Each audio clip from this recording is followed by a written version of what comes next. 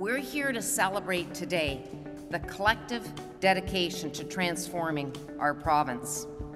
We are so pleased that our Innovation Superclusters initiative has a potential to make this city, this province, and our country even stronger. What this supercluster will ultimately look to achieve is to establish advanced manufacturing as the platform and then work with technology companies to either develop technology or to help advanced manufacturers adopt new technology to increase automation, to improve productivity. And with the Advanced Manufacturing Supercluster, we're making a statement as well about this corridor.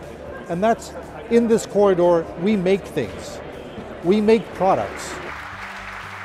Hamilton, of course, is Steel Town. The Golden Horseshoe is Canada's manufacturing heartland. Our communities have deep roots in manufacturing, and our region is rich with highly skilled, creative workers. So government issued a challenge.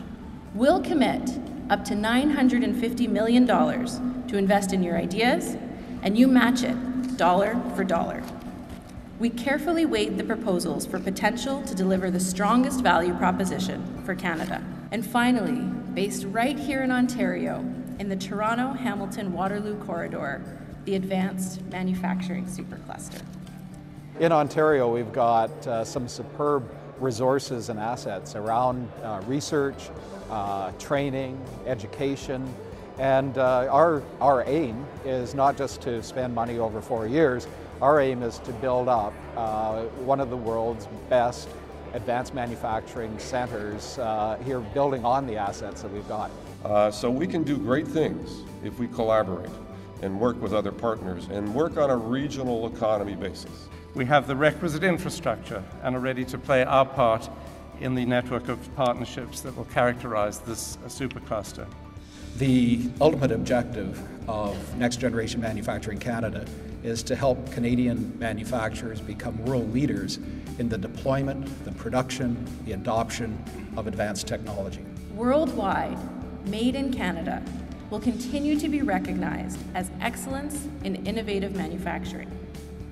The expected end result is more than 13,500 new jobs and $13.5 billion added to our economy over the next 10 years, right here in Southern Ontario. I wish you all the best as you supercharge the region and the country. Merci, miigwech. Thank you.